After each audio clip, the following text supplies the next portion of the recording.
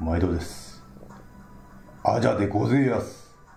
今回の紹介はこのモンスターエネルギーウルトラ0キロカロリーです。タンパク質 0g、 脂質も0、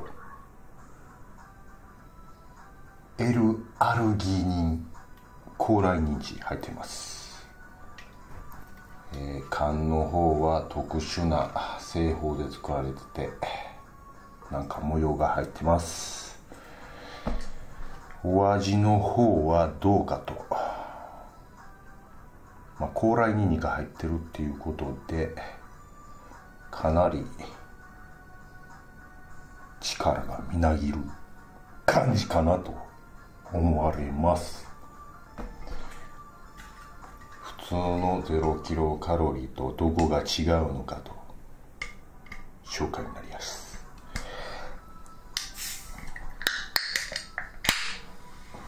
飛んじゃったよ。ガラダも入ってるということで、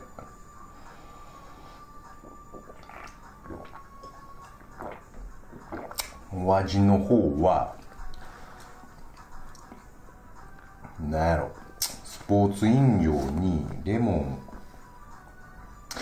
が加えたような味、そんな感じかな。スポーツ飲料をベースに炭酸を足して飲み味を良くして、スポーツ飲料だけやったら具合悪いってことで、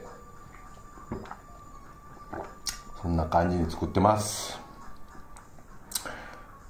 あとは容量がやっぱり 355ml あるんで、しかも国産ということで日本製ですね。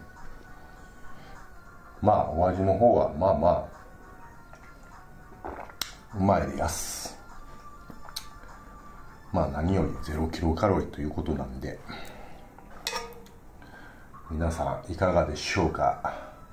今回はこのモンスターエネルギーウルトラ炭酸飲料紹介でした。今回もおおきに足らずはこの辺になんか乗っけておきます。以上。